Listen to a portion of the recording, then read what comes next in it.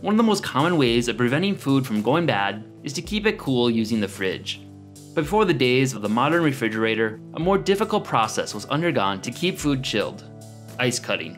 In cold regions where lakes and ponds would freeze, workers would cut and collect ice and store it through the summer in a building called an ice house. Ice from this supply would then be transferred to each person's ice box to chill their food, which would need to be continuously replenished as their ice melts.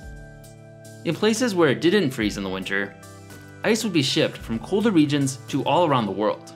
There's some evidence that shows ice houses dating back as far as 1780 BC in Mesopotamia. However, it wasn't until improved harvesting tools and techniques made it more affordable that the ice business became widespread in the 1800s. It was around this time that Frederick Tudor pioneered and eventually became rich off of international ice trade.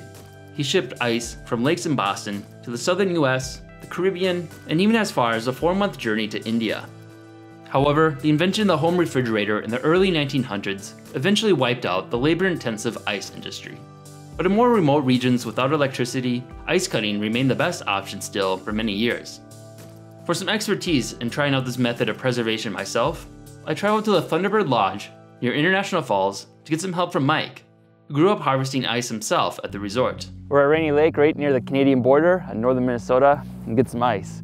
So can you tell me a little bit about the whole ice cutting? Why do people do this? Well, back in the old days, before refrigeration, it was a necessity, for the different resorts or lake cabins or commercial fishermen. Usually when there was enough ice, like around the holidays, they'd get a crew together and they'd get out on the lake, they'd shovel it all off. They would score out a grid pattern on the ice, and they'd have a slide going into an ice house, and they would just take one cake of ice out at a time as they were cutting them and slide them up into the ice house and keep building it up and up and up and up until they had sufficient ice to last all summer. And of course it was done not only to preserve the fish, for the resorts or the commercial fishermen, but also groceries, because nobody had electricity.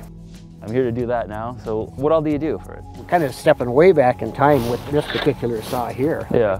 Just give it a try and see how much work it is. Sure.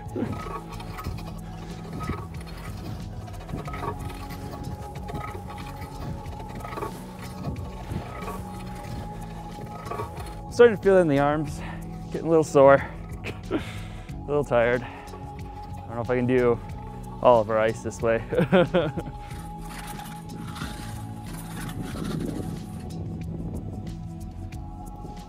Well, we got the top layer of slush off.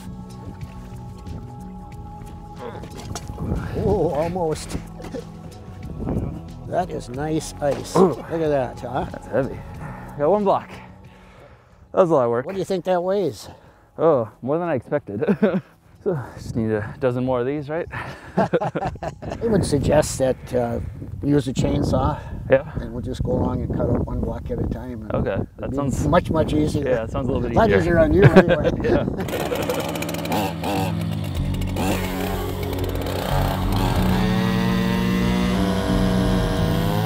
Fall in a hole, I've seen that happen. To go for a polar plunge.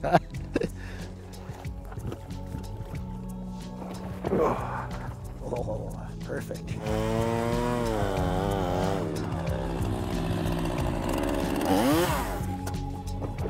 I feel like I need a giant glass and a ton of scotch.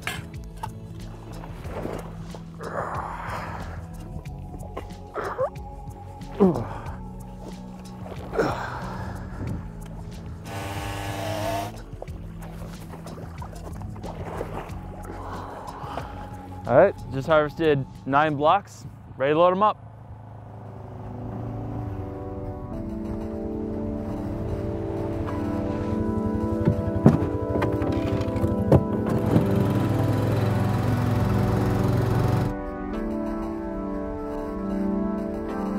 With the blocks all cut, we headed back home and moved them to a location with some decent shade.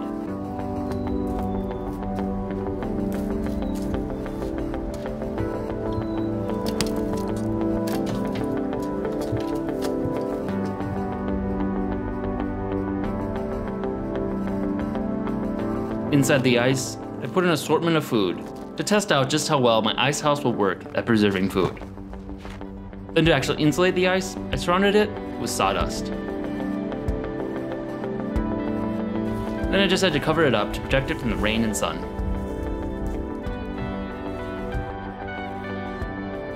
1 month later, I returned to check on it. So a lot shorter now. It's probably not a good sign.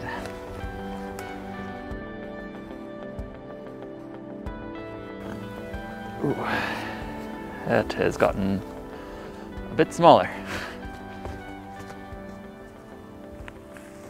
There's the food parcel. All right, so got 8 blocks left. Still ice. It's been a little bit over a month, and temperatures fluctuate a lot. Been a lot of 90-degree days during that span, and yet a fair amount of ice survived. So check on the food, and maybe it survived.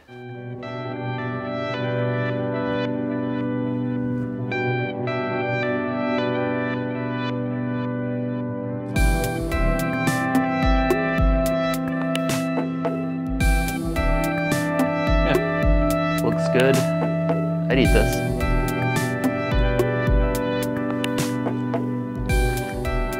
So I was pretty skeptical about this whole icebox refrigerator. Made a very makeshift one. I wasn't too sure how well it turned out, but it actually worked out pretty well. Pretty much everything actually got pretty well preserved. Better than I'd even expect. I think I've stored stuff in an actual refrigerator and not had it last this well. Banana was a little brown, but that's more just what happens when you refrigerate bananas. Overall, pretty good success. A lot better than I expected.